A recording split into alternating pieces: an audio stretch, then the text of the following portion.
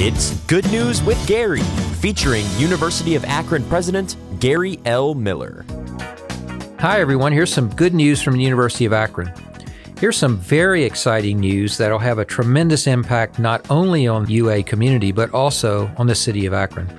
The John S. and James L. Knight Foundation, one of Akron's greatest and most generous champions, announced recently that it'll invest $20 million to support UA's work to transform the Polsky building into a downtown arts and academic destination. This project is part of our larger reimagining of how an urban university and its city work together to create community and economic prosperity. The university will use the Knight Foundation funding to open the interior of the building to invite people into a space that features new and dynamic configurations of architecture, programming, and technology. The vision for the space includes entrepreneurship, community collaboration, artistic performances, and learning. Our intent is that all of UA's colleges will be represented in some form in the building, and we are very excited about this internal collaboration.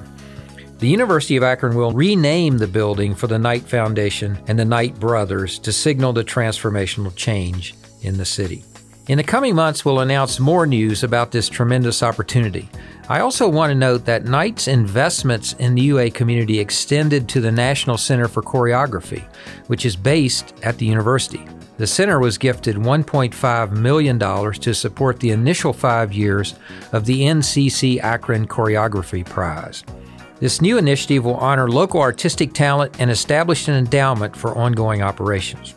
We're deeply grateful to the Foundation for its legacy of visionary investments in public spaces and civic initiatives in Akron. I'm really proud to share the news that UA's episode of the College Tour is now available for viewing, and it's a must-watch if you love the University of Akron. The College Tour is an Emmy-nominated TV series that provides an inside look at college campuses across the country.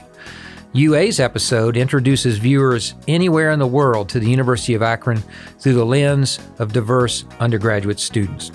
10 students are featured in individual segments, each telling their authentic story in their own words.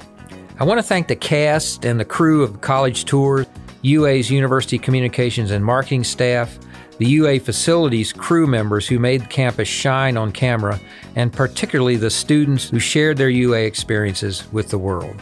Please watch the episode now on your YouTube channel and share it with anyone who might be interested in the University of Akron.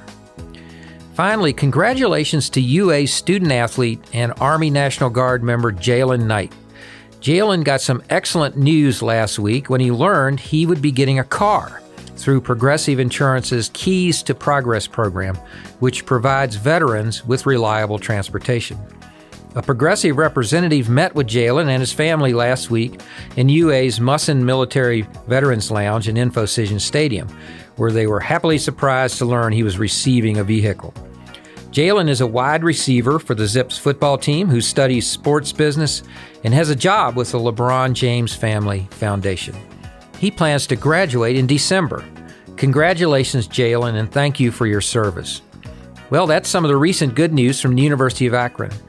I hope to see many of you Friday and Saturday for some of the homecoming and family weekend events.